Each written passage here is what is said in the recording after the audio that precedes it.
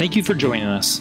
The following presentation is from a webinar titled Fraud Prevention and Detection: Surprise Fraudsters Before They Surprise You, originally produced on October 17th, 2013.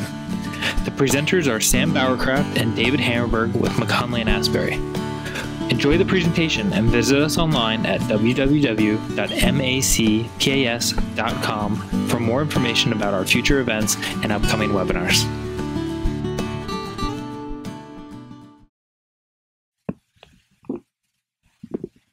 Good afternoon, everybody. I'm used to in-person presentations more often than webinars, so it's a little different for me, but hopefully everything will go well, and we'll have a good session this afternoon. Hope you're all doing well. My name is Sam BowerCraft, and I'm here with Dave Hammarberg. Say hello, Dave. Good afternoon. We're excited to present to you today. Normally, present and introduce myself, but I always feel that's weird, so I'm going to have Dave introduce me first. So Dave, tell everyone about me. We just hired Sam today for this webinar. Thanks, Dave. Just joking. Anyway, Sam, I've worked with Sam for several years in the fraud environment, working with various clients. And I just wanted to introduce him. He holds a master's degree in information systems as well as a Bachelor of Science degree in chemical engineering. He is a senior manager with our risk management services group here at McKonly Asbury. He also does some strategic planning for enterprises. He does risk, security, vulnerability assessments, works in our fraud department, disaster recovery, and the list goes on. Thanks, Dave. And I'll tell you a little bit about Dave here. And just to clarify, I don't work in our fraud department. I work in our fraud risk management department. Dave is our director of IT here. He's also a senior manager. He's a CPA. He's has several certifications in information system security as well as Microsoft certification. And he is a certified fraud examiner as well. He heads up a lot of our fraud investigations and fraud risk assessment work. He likes his technology and he likes to hunt a great deal. So they will be filling us in on any hunting tips he may have later as well. Right, Dave? Excellent. Excellent. We'll dig right into the material today. I will remind everyone as we're talking, if you have questions or thoughts, comments that you want to bring up, feel free to use the interface to post them, and we'll address them as they come up or when appropriate.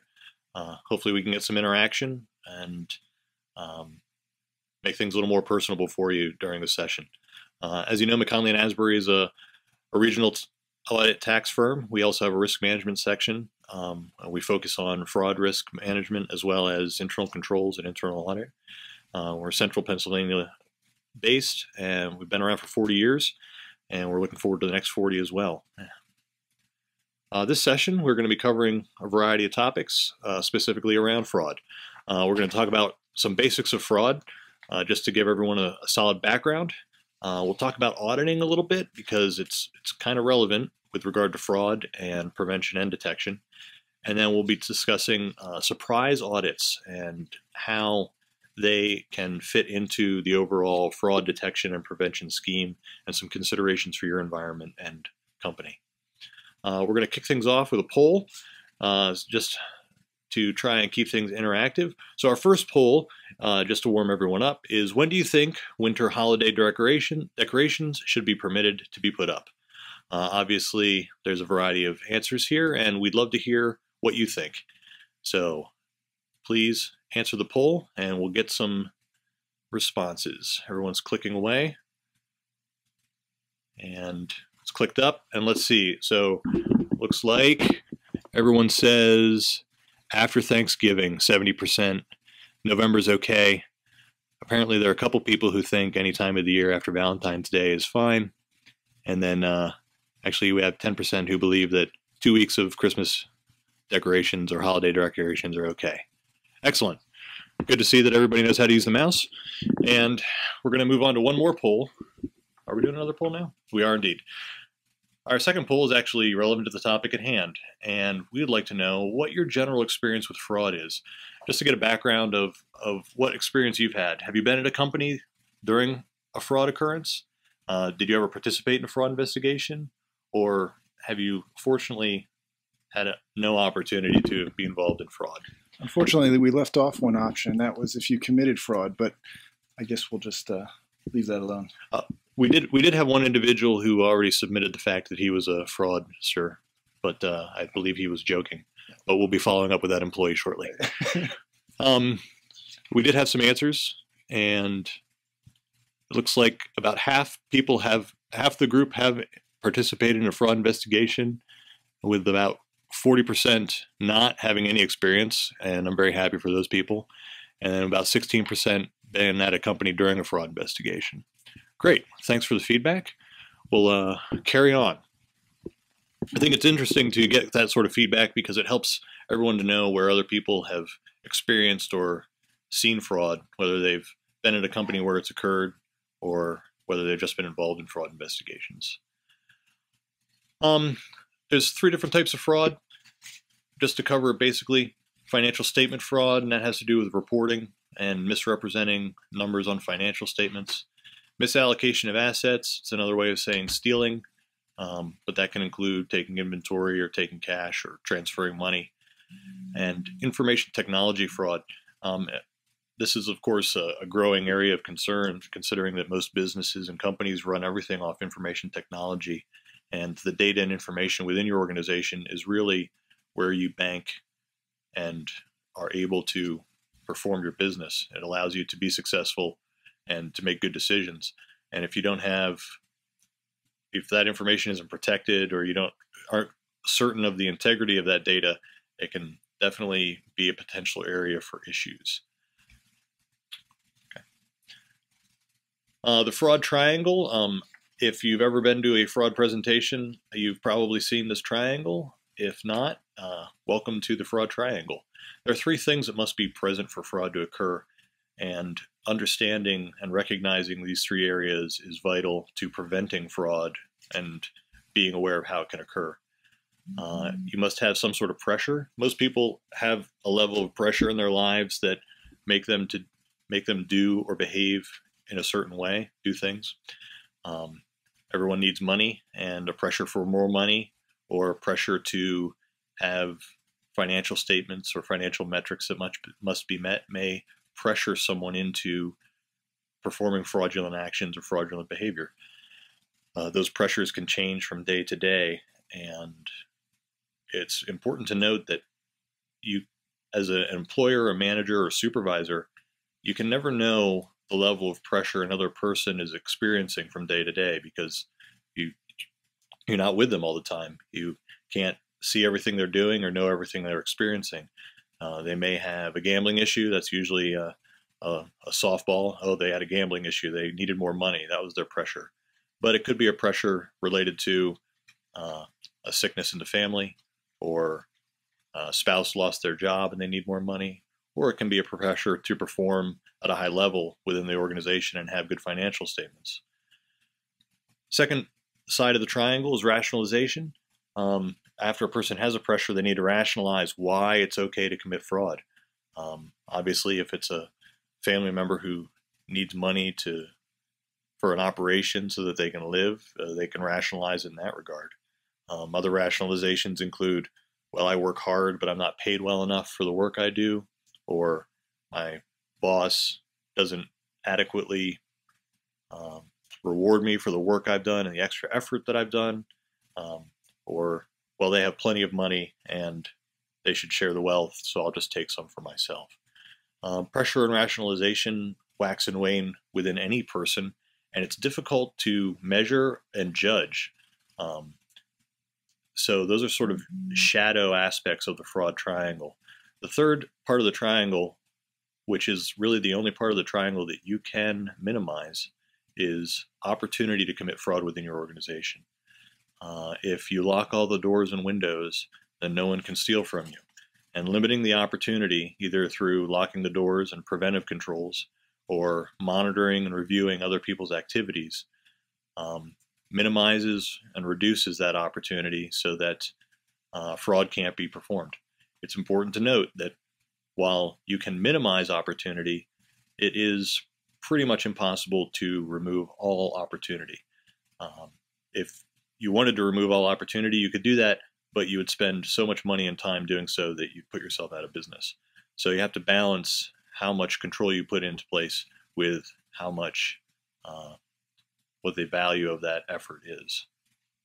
I would also add that with rationalization, you can't minimize it, but it often comes to the tone at the top. You know, if you have a boss that's stealing, or you know, just the tone at the top is more apt to, you know, expenses that really aren't for the company, stuff like that. You know, the employee is going to feel like, oh, that's okay. So rationalization can't be minimized, but I think a company can do a good job in helping prevent the rationalization that, oh, my boss is doing it, it's okay for me. Right. It's well said, Dave. With regard to bad actors, fraudsters, they're always looking for opportunity. They're going to be aware of it. They're going to be working day to day, doing their general work activities, but they're also going to be sensing and detecting and evaluating their opportunities. So as I said, when there's no control or oversight, trust without verification, as Dave just mentioned, good governance is key with regard to oversight. Oversight without diligence, inadequate verification. Just asking someone if they did something is not adequate. You need some sort of evidence to rely on to ensure that people are doing what they said they did. Part of it can be a culture issue. We'll talk about culture issues a little bit more later. Excessive trust, or a disinterest in supporting a controlled environment. If, as Dave mentioned, with governance, if management at the top isn't interested in making sure that there's an effort to control the environment, that's going to trickle down, and you're going to see it at subsequent levels. Matt, I see it as, you know, there's two kind of fraudsters out there. There's one that, you know, they're coming to your business, and that's what they did at the last business and the last business before that. And they're there to look for an opportunity to steal or, you know, take assets, etc. And then you have the other individual that really didn't mean to steal, but he has the opportunity. You know, he needs $20 for this and that, and he means to pay it back, but it just gets bigger and bigger, and it snowballs. So I think, you know, the company has to provide the least amount of opportunity for that fraudster. I mean, we don't want an honest person to be tempted, I guess. I mean, we want to bring that temptation down to the least amount. Absolutely. And Vicki has a good comment. She has also learned that the perception of detection is a great way to prevent fraud. If people perceive that they'll be detected, they are less likely to take action. Not unlike children who are going after the cookie jar. If they always perceive that their parents are watching, they're not going to go after it, usually. I mean, we've installed fake cameras and et cetera in different places, like ice cream parlors, stuff like that. And that really, you know, the little fake blinking light does make a difference. Well said. We're going to do one more poll. There's only 44 of these, so we only have to work through. I'm just kidding. There's, I think, 6. What do you think is the best way to catch fraud? Use internal auditors, use external auditors, or use a hotline or other reporting mechanism,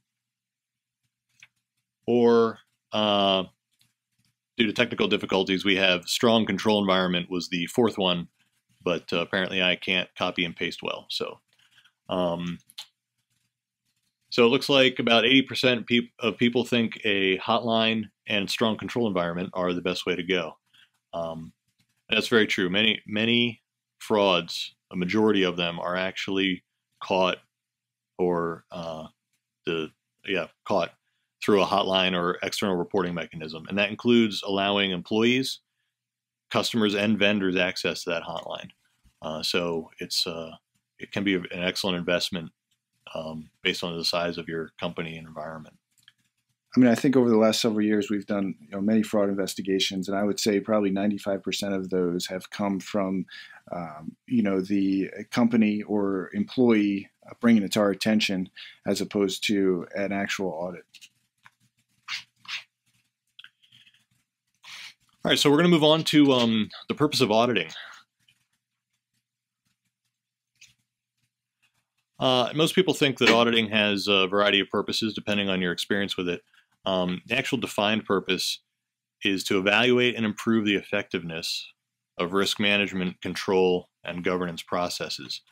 And it's important to really focus on this, because I think that audit gets a bad rap from time to time. People have different perspectives, but really the purpose of auditing is to evaluate and improve. That's really key. And when we talk about fraud, what we're really doing is trying to prevent fraud by evaluation and trying to then detect it as well. Auditing seeks to determine why activities are performed, why are you doing this stuff, how are they being performed, and how do we meet business objectives in that regard.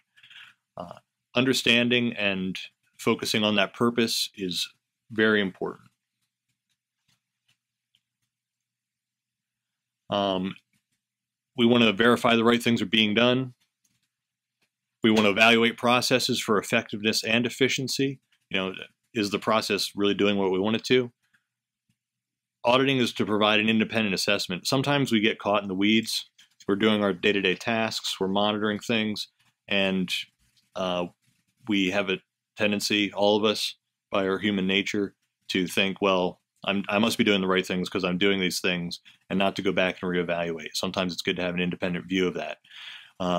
Auditors are really there to work with management to make things better, and this is a detection strategy. Well, what did you do? How did you do it? Show me evidence, and that evidence is very important, not only from a concrete standpoint, but it helps people to make sure that they're doing the right things when they have to produce evidence to say, well, I actually did this. And apparently I can't use the mouse correctly. There we go. Got it. All right. All right. So the purpose of process auditing is not to punish the guilty or innocent with a rain of fire, brimstone, and guilt. That was Dave's. Mine was to strike fear into the hearts of men and women. And then Reed, who you heard earlier, said it is not to demonstrate a lack of trust in employees within the company. These are not the purpose of process auditing. And it's important to note these. Whenever we're talking about anything, it's important to know what our purpose is and what our purpose is not. And I think that frequently the experience of auditees is, their perspective is it's one of these things or a combination of all three. And communicating and sharing with them and employees across all levels that, we're here to make things better. Are you doing the right stuff? Because it's for the benefit of not only an area, but for everyone, is an important approach to make auditing successful. And especially when we're talking about fraud auditing, it's even more important to ensure that you're communicating the purpose of the audit. We're not here to punish everybody. We're here to find out what actually happened so we can improve it in the future. And having that perspective and communicating it is vital to the success of the process. And that's what I just said. So it's too bad I didn't print these slides out ahead of time and have them right here with me, Dave. Yeah, that is a problem. I see you did that. That was very good. Now let's talk about surprise, because we're going to talk about surprise audits here shortly.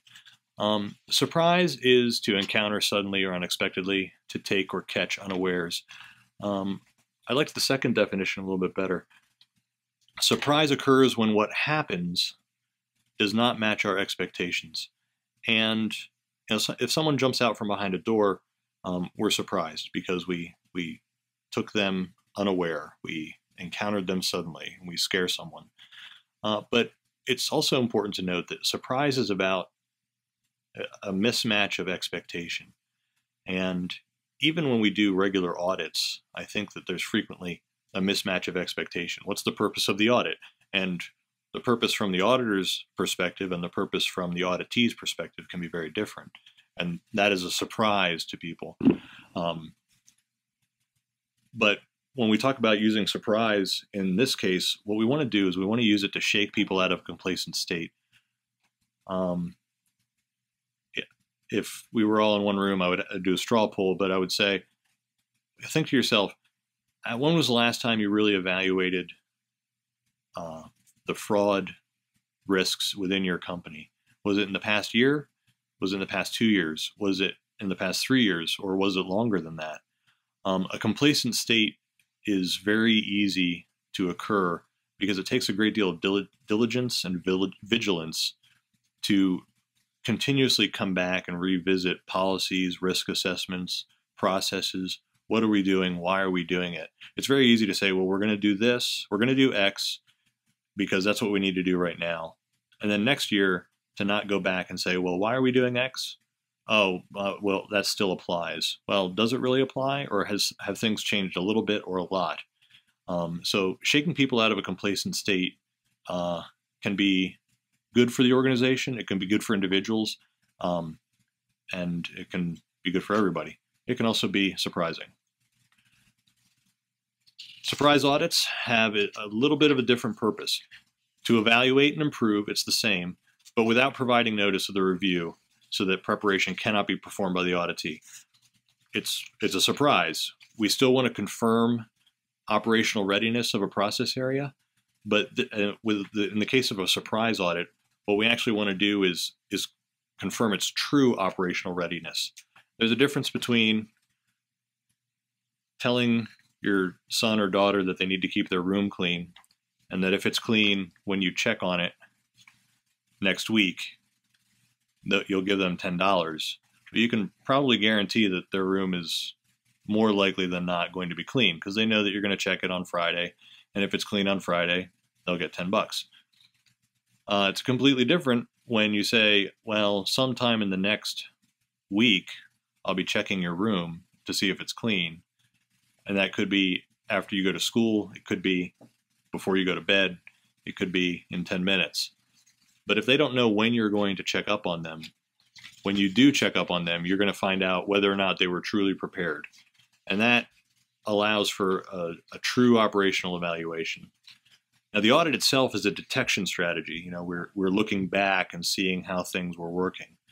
But the possibility of an audit, as Vicki mentioned earlier, the possibility of the audit is a prevention strategy. The pending evaluation that may occur tomorrow or a month or 6 months away, but it could happen at any time, that is a prevention strategy to ensure that people are staying focused and doing what they need to do right away at the time. Excuse me, I was going to take a drink. Dave, take over. Some surprise audit basics. Purpose, scope. I'll let Sam go ahead from there. I finished drinking. It's important to note that surprise audits don't really have a lot different from a standard audit. You still have a purpose and scope. We still have standards and procedures for the audit. You still want to have test procedures in an area you're going to review. You're going to identify your audit team members and schedule, and you're also going to have defined final report expectations. The only main difference is the amount of time the auditee is notified prior to the audit. We don't change anything in the process, except instead of saying, well, you know, you're on the audit schedule and we'll see you in April, it's, well, you may be on the audit schedule and at some point we are going to audit you. Or you might even say, payroll will be audited this year, and we will let you know when that's going to occur 1 day beforehand. And that allows for a sense of surprise, but it also sets an expectation that, well, I will be audited and I need to be ready at any time. Again, the preventive strategy so that people know that these things are coming down the line. I'm just checking my notes here.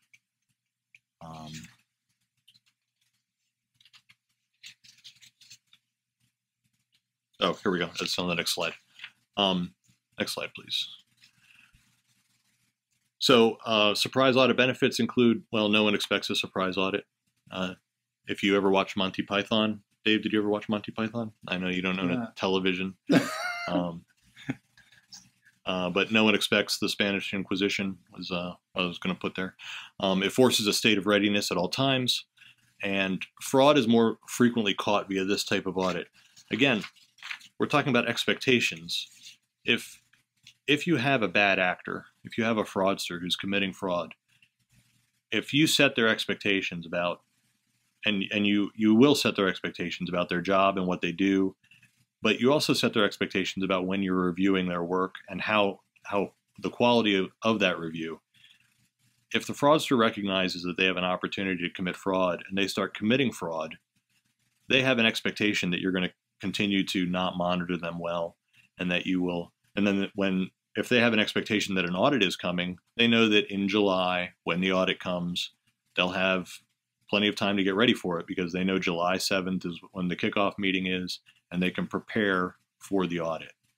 Sam, a question for you. Yep. Do you think that surprise audits should be done more from internal audit standpoint or an external audit, or what's your feeling on that? My sense of that is that an internal audit approach in general is better, because with the external auditors usually are financial statement auditors, and they have a very clear focus on that, whereas the internal auditors are usually process focused. As well, the internal auditors work with management to set their audit schedule with the audit committee from the board. As such, internal audit will have a better sense of what those areas they need to focus on.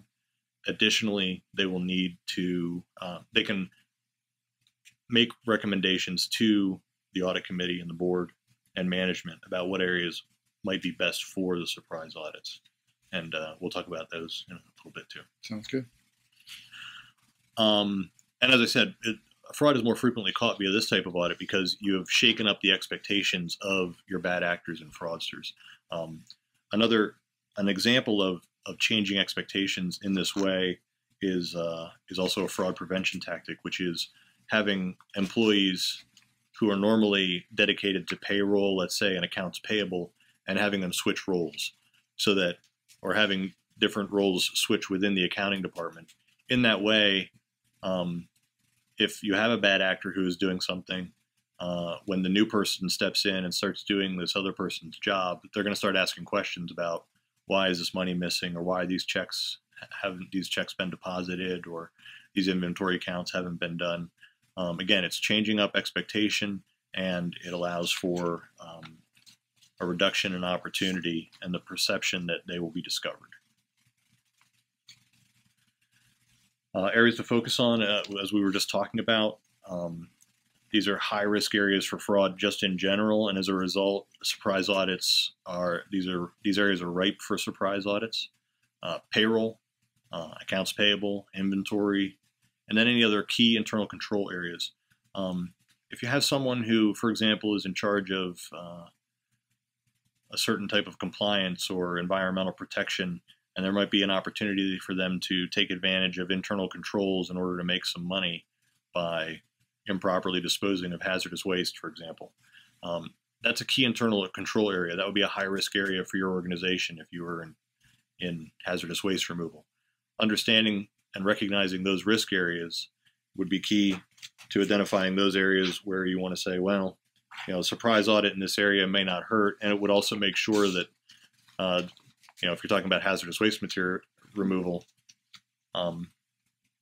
it would be a matter of reputation as well. If you have concern over your reputation in hazardous waste removal, might be a good area to make sure that they're on their toes all the time.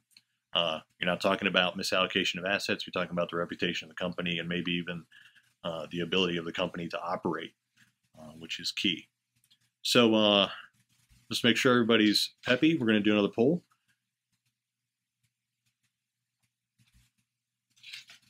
Let's see, which poll are we going to do?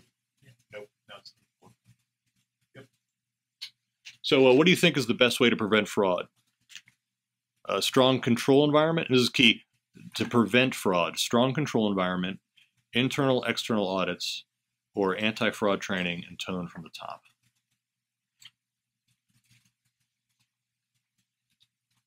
All right, everybody's clicking away. I have to remember to keep talking. I have a good friend who's in radio. He says, "Don't let there be dead air." All right, looks like everybody's clicked in. It looks like about 70% think a strong control environment's the way to go, and with about a little under 30% saying anti-fraud training and tone from the top. And it's all three of these, absolutely. They all play a part, and it's important that a defense in depth strategy is important. When we talk about information systems security, we talk about defense in depth. It's the same with fraud. You have to have good governance.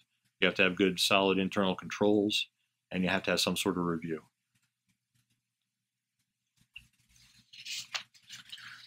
The more things change, the more they stay the same. Surprise audits work just like regular audits. They aren't going to change in their structure, as we mentioned before. It's important, we talk about risk assessment. I don't know that anybody could be more tired of talking about risk assessment, but the reality is it is a vital and important aspect of risk management. Dave, you all right? I'm good. He's good. All right. If you don't assess your risks, then you don't know where you need to focus your efforts. We don't have unlimited resources. As such, we need to know where to apply our resources. So management needs to risk assess and identify key areas of risk. You need to do it at least annually. If you do it more often, that's great, but you need to reevaluate your risk every year. If you don't think that your risk environment is changing year over year, then you are either in a very protected industry or you may want to reconsider your position because things change over time. If you don't think the economy is not changing, it is. Well, it depends on how you look at it, but things are changing outside of your company, and redoing your risk assessment is vital to keep up with those changes. Randomizing surprise audits is a must to keep readiness in all areas. If you do a surprise audit of payroll every March, then it's not a surprise. That doesn't count. But it also means that you need to surprise other areas as well. If you always do surprise audits over cash and you never surprise audit anyone else, again, you're setting expectations that, well, surprise audits are really only done in this one area. And you're reducing the effectiveness of the tool. So it takes some planning and consideration.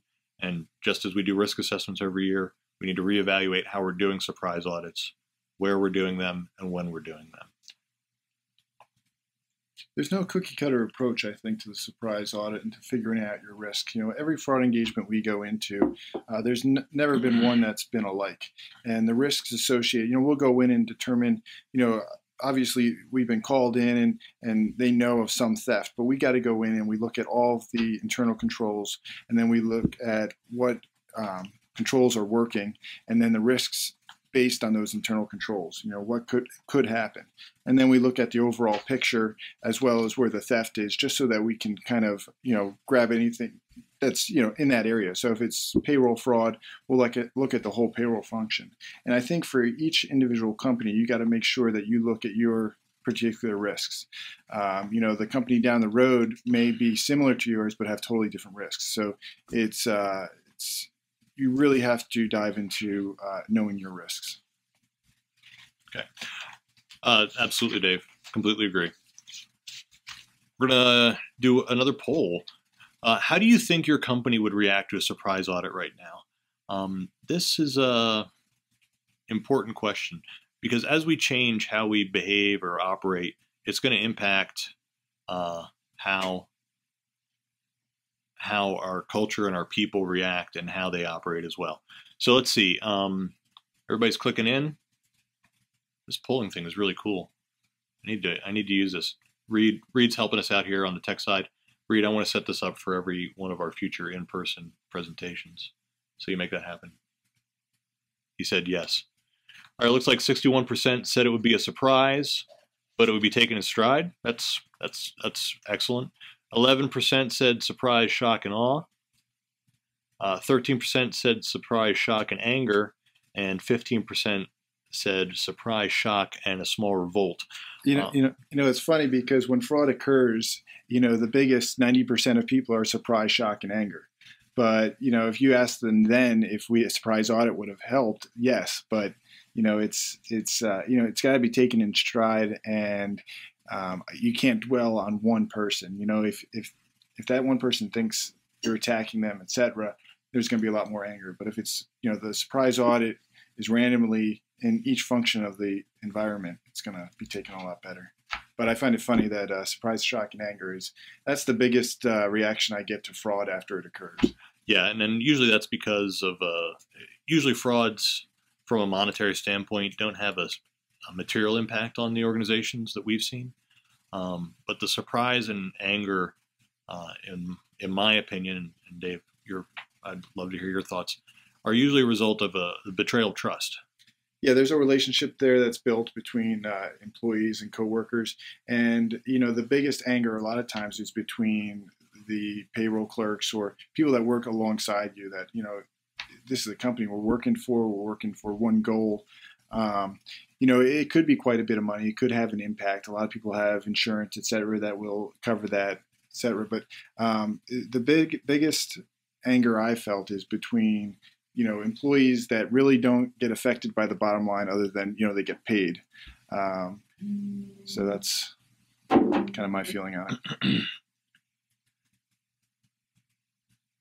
I agree, and I think that segues well into our next topic, which is has to do with that betrayal of trust. It's important to note that when companies experience fraud and they react badly, they're upset, they've been betrayed by an employee who's taken from them.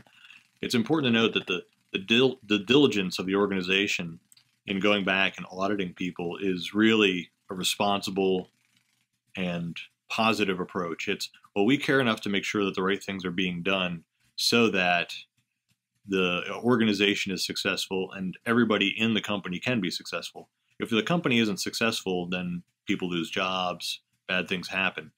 And that responsibility to hold people accountable at lower levels for the work that they're doing is vital to the support of the organization and its success. That being said, maintaining and developing culture, which is very similar is related to governance, is vital to the success of surprise audits and the success of the organization.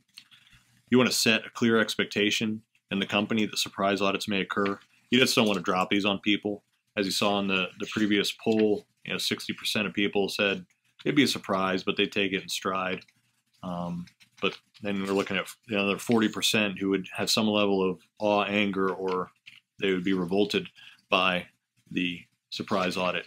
And these things, so setting expectations is not only good because it makes sure that everybody knows what's going to happen and how it's going to happen, but as we stated before, surprise audits can be a very strong preventative measure. If people know that they might be surprise audited, they're going to be a lot more likely to make sure that they're doing the right stuff all the time and not just cleaning things up at the end of the month or at the end of the quarter or just before an audit occurs. Normally audits are planned and time is scheduled, so we need to set the expectation in the company that we're going to have some audits that aren't scheduled. They're scheduled, but you don't know when. Surprise audits create a we versus them mentality, and you need to manage that. You need to communicate and clarify frequently that hey, these audits and these reviews are part of a process to improve and protect the company and its employees. It's not a we versus them. It's an us together, making sure that everything is being done right and in a good way. And I think that's a key aspect to being successful from an internal audit perspective and from a fraud audit perspective. Communicate the approach early and often, and then do it again to minimize cultural impact later. Most companies under-communicate by a factor of 10, which means that they could probably communicate about 10 times more than they do about things. It's tough in this day and age because I don't know about you, but I get plenty of emails on a daily basis, and it's tough to prioritize. But it's one more thing to communicate, and training is key to the success of this, as well as frequent communications and explanations. Additional culture considerations, you have to set expectations at all levels to do the right things. As Dave mentioned earlier, and rightly so, governance is key to the success in this area. If it's not coming from the top, it's very unlikely to be well supported at lower levels. Instigating change from the bottom up is a tough row to hoe anytime. And setting those expectations across the board is key from the board on down. We don't want people just doing things right before an audit. If you do your job, a review at any time should reveal a few issues, right? I use children as a great example because they're easy to pick on. and we have all either been a child or have children. If anybody has not either been a child or had children, please let me know in the comment or question section. But you know, it's the reality with kids. If they know what's expected of them, and they know that they can be checked on at any time, they have a tendency to do the right thing more often than not. And it's the same with employees. And people need to be reminded. I was once told that a CEO is also a chief reminder officer. You know, are you doing the right things? And reminding people of these things is key. Live and die by the sword. What's good for the goose is good for the gander. If a surprise audit is good for one area of the company, then surprise audits are good for any area of the company. While you may focus surprise audits in specific areas, high-risk areas, I would encourage you to consider communicating and leveraging the fact that, and say, hey, you know, but we could do a surprise audit in any area at any time. If we think that someone's slacking off, we can do a surprise audit, and we'll review it and report it back to the board and to senior management to make sure that the right stuff is being done. Again, that preventative measure, whether you're preventing fraud or just preventing sort of shoddy work, that can be beneficial to the organization. Because what you don't want to do is create a culture of exception where only one group is taking it on the chin, because then they're ready all the time and they're doing all their work, and you might have other segments that are a little more lax, and now you have competing cultures within the organization. You have a culture of professionals and competence, and possibly a culture where, you know, well, we don't have to be up to speed and get everything right all the time because, well, we don't get audited by surprise. We have a chance to prep. And the inconsistency, and you want to make sure you're maintaining consistency of treatment across the board for the strength of your organization. And it'll help everybody to maintain a high bar of performance. Presentation, when you present a surprise audit, make sure you're presenting and explaining the reason and purpose for the surprise audit to the attendees. You know, lots of clarification and communication, as we mentioned. We want to clarify that the purpose is not to punish, but to check up on and improve. Again, what internal audit and management understands as the purpose of internal audit may not be what auditees perceive. I've just noticed that mismatch in expectation or perception. Maybe other people have as well. Dave's shaking his head. And represent the importance of checking the processes given the risk assessment. It's, you know, here we are in this department. We're here for a reason. We didn't just pick you out of a hat. You're a high-risk area. You know, you process 80% of the outgoing funds. You have access to checking accounts and electronic transfers. This is high risk. We worry about it. We want to work with you to make sure that all the right things are being done to protect the company and these assets, and make sure that none of you are going to get in trouble for doing something that was inappropriate or get blamed for something else. All right, we have a question. How do you get management to understand the importance of surprise audits if they are not a good leader in this respect? I have experienced this in the past as an internal auditor, and it was frustrating. That's a great question. It has to do with a couple of different things. As an internal auditor, and I'm gonna take this question from the internal auditor perspective. So let me rephrase it, and then I'll answer it. So as an internal auditor, how do you get management to understand the importance of surprise audits? And the answer to that is communication, explanation, and training to the best of your ability to educate them and make them aware of the benefits and how surprise audits can really support the success of the organization. Now, the reason I frame it from the perspective of an internal auditor is because ultimately it's internal audit's job to recommend strategies to mitigate risk and to perform audits in certain ways in conjunction with management. But ultimately, management is on the hook for the successful operation of the company. So from an internal audit perspective, it is our job to be consultants and advisors and to help manage risk after management has made decisions about how they're going to manage risk. So we assess and make recommendations.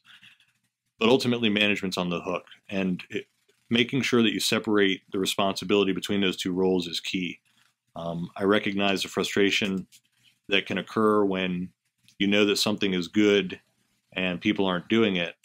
But the next step is to say, well, maybe they have other reasons for doing that, or maybe it's just not time for them to recognize the benefits of that, or maybe there aren't resources available. Whatever the case may be, they're then responsible for that decision. And then as an internal auditor, you move on and you bring it up again next year. I think it comes back to a previous slide we have, identifying the risks. Does management, are we really providing management the risks that could occur? That the risks that, might prevent or might lead to a fraud. If we're doing that correctly and we're providing, mitigation solutions to those risks, I think, and we can make it, hey, this happens, you possibly could, lose this much, kind of put it in a financial perspective. Management a lot of times will see internal control and they don't, it doesn't affect the bottom line, but, make it affect the bottom line. What are the risks? What could happen? How much is this mitigation going to cost? It's like buying insurance. When do you need it, really? Right. And a follow-up to that, there's some other considerations, and just a comment that came through. I'll weave into this, which is a note that internal audit also has the power to say, if internal audit goes to the audit committee and says we should be doing surprise audits in these areas, and the audit committee says, yeah, we should do that, then internal audit now has the authority of the board to go and do that activity. And that's my phone ringing. So that responsibility for management to choose is fine, but again, internal audit can have the authority, depending on internal audit's perception of that risk and their willingness to push it up to the audit committee, to implement surprise audits because they feel that it's an important aspect of risk mitigation within the company. Another question we have here: what are some best practices for sharing the results of surprise audits? Is it important to share the results with the individuals, departments that are being audited? Yeah, absolutely. Surprise audits, as I mentioned earlier, the process of a surprise audit, it really does not differ from a standard audit, except for the amount of time of notice that you give to your auditees. You want to show up and say, hey, we're doing a surprise audit. We want information. I don't think I mentioned this earlier, but on a previous slide, basically you want to show up and say we're doing a surprise audit, and then you want to request and gather any documentation that you have concerns about being changed or manipulated right then and there. That way it's a true assessment of the operational effectiveness and state of that department. So yeah, you want to share positives and negatives of any internal audit report with your auditees as well as management, whether it's a regular internal audit engagement or if it's a surprise internal audit engagement. You don't want to change that process because it's going to create a different expectation about what surprise audits look like. And you want the audit process to be standard, except for the notification. Some are planned, some just happen, and that's the way it goes. We have another question. Do you feel that it is important for the results to not only be shared with the management of that area, but also with the employees that it directly affects? Yeah, same. I believe I just answered that question, and yes, absolutely. Again, going back to the purpose of internal audit, the purpose is to evaluate and improve. If you don't communicate your findings, what was good and what was not so good, areas for improvement and areas that looked effective, how can employees, supervisors, managers, management, and even the board know what they need to fix or what they just need to keep doing that's effective? So definitely very, very important for sharing across the board. Transparency and accountability, all good things. How do we deal with managers that don't want to hand over information at the start of a surprise audit? Do you have any funny stories? Yeah, I mean, building relationships as an internal auditor is key to getting proper cooperation for the internal audit process. Dealing with managers that don't want to hand over information at the start of a surprise audit, that will depend on your organization, the relationship you have with that manager, and the status of the internal audit department within an organization. You obviously don't want to pull out the internal audit charter that says you have access to all information at all times, and then pick up the phone and dial the committee chair of the audit committee and have him talk to the manager. You know, that might be a little heavy-handed.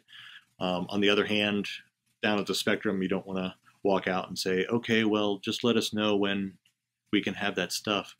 I don't have too many funny stories about that. In general, my approach has been the few times that people have pushed back and said, well, we don't have time to provide those files to you. A great response is to say, well, the whole audit team is here. Why don't you just show us where the files are, and we'll pull our samples ourselves. You know, we won't create a burden for you. We're here to be a solution. So we'll pull that stuff. We have access to your system. We'll pull the files. We'll get the copies. And we appreciate you just pointing us in the right direction. So they're going to offer roadblocks. Well, we don't have time. We don't have resources. We don't want to give it to you. And then if you have to move it up the chain, you have to move it up the chain and say, okay, well, we understand that surprise audits can be difficult. If you'd like to speak to my supervisor, we can get him down here. If you want to speak to his supervisor, we can get her down here. And just continue to escalate it until everyone understands what the purpose is and that you have a job to do as they do, and come to some agreement. And you want to manage that to the best of your ability.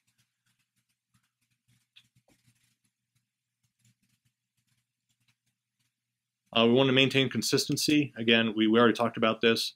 The only difference is surprise and information gathering. And we want to be factual and clear about the approach. All right, we have one last poll. Wrap things up. Do you think surprise audits may be a good fit for your company? Yes, absolutely. Yes, but we need to do some groundwork. Maybe. I'll be talking to someone else about this. No, it doesn't fit our business or culture. And again, going back to risk assessment, you know, sometimes things work in an environment, sometimes they don't. And it's important to evaluate whether or not it works. I need to exercise more, but I know that I'm never going to take up running. So I didn't buy myself a pair of jogging shoes. I mean, these are key things. Dave's getting ready for his first marathon. Right, Dave? Exactly. Yeah. 2 days. 2 days. Great.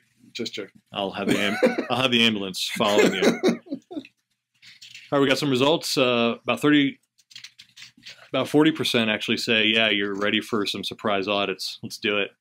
25% said, yeah, we need to do some groundwork first, but we're ready. 18% maybe. Let's talk about it. And then 20% no. It doesn't really fit our environment. And one of the reasons I put this poll question here is so you're thinking about it. And maybe if it doesn't fit your culture now, maybe it will in the future. Maybe if it fits your culture now, it will not in the future. But evaluating it and assessing it so you can make decisions about it later after things have changed, or maybe nothing has changed, the reassessment is vital so that you can make good choices after your reassessment. We had one last comment. Vicki believes they're a good fit for every organization. So if Vicki is your internal auditor, just be aware that she's coming for you. I'm sure she will do an excellent job. All right, we're running short on time here. We've had some good questions and polls. And this is the last slide. Some next steps, just to wrap things up. Assess risks in your environment. We talked about that. General risks and fraud risks. And you have to document this stuff so you can communicate it and share it with other people. If you don't document your risk assessment, I encourage you to do so. It helps for clear communication. Consider areas for surprise audits. Again, that's part of your risk assessment and your audit plan. Communicate to everybody that surprise audits are a possibility. Let everybody know that they'll be checked up on at any time. You don't just have to do your job right before an audit or a review. You have to do your job right every day. Communicate the importance of doing things right at the right time, and verification of activities to perform comfort to management. You know, yeah, we trust you. How do you know we trust you? Because you still work here. I mean, the reality is if you're not a trusted employee, you don't last very long in an organization. People don't keep untrusted people in the organization. And I'm talking about truly untrusted. Like, you look at that guy, I don't trust him. Normally they work their way out of an organization. You're trusted, you're here, but we still need to check and make sure you're doing the right stuff. And then maintain a consistent approach for all audits. Except for the timing and the collection of requested items, you still want to have the same approach, the same structure, so that everyone can compare audits and results across the board and have clear expectations about what's going to happen. That's about it for us. We've wrapped it up here in just under an hour. Dave, do you have any other parting comments? I think the bottom line with our presentation today is we want to mitigate the risks and lessen the opportunity. It comes down to when we start is, do they have the opportunity? Do they think they have the opportunity? Whether or not they have it or not, do they think they have it? And if we can lessen that opportunity, we'll be better off. Absolutely. Managing the perception is key. And Dave, I couldn't have said it better myself. If you have any questions, we'll take any lingering or last-minute questions right now. Otherwise, you're welcome to contact us at our email addresses here, or you can give us a call. We'd be happy to answer any questions, or if you have any thoughts, more than happy to talk to you. Hope you enjoyed the webinar, and if there are no further questions, we will call it a day, and we hope you have a great afternoon and evening.